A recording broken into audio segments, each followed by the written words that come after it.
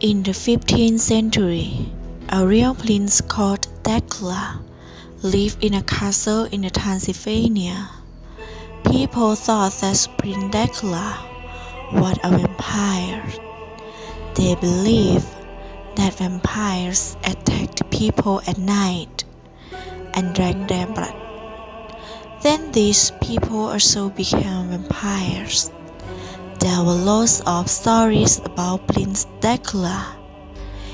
In 1897, Bram Stoker was his famous stories. Bram Stoker's Dracula, an Englishman called Jonathan Harker, visited Castle Dracula in 1875, but strange things happened in the castle, and Dracula was a strange man. Why did he eat? Why did he sleep at night? Why did Harker never see Dracula in the day? Harker was scared, and he wanted to leave the castle. He thought about England and his girlfriend, Mina, but Dracula wanted Harker to stay. Meanwhile, Mina was on holiday with her friend Lucy in Whitby.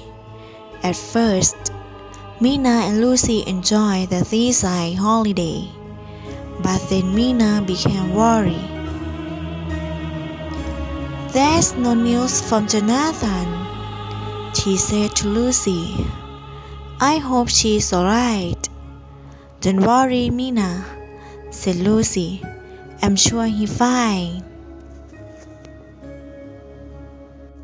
One night, there was a terrible storm. A boat cast onto the beach at Whitby. There was no one on the boat, but a huge dog jumped out of the boat and led up the hill to the abbey. 3 nights later, Lucy got up in the middle of the night. She walked out of the house and went to the abbey. Mina found Lucy's bed was empty. "Lucy isn't in her bed," Mina thought. "Where is she?" Mina went up the hill to the abbey. She saw Lucy with someone tall and dark. Mina was scared and shouted, "Lucy, Lucy!" But when Mina ran up, Lucy was alone, and there was no one else there.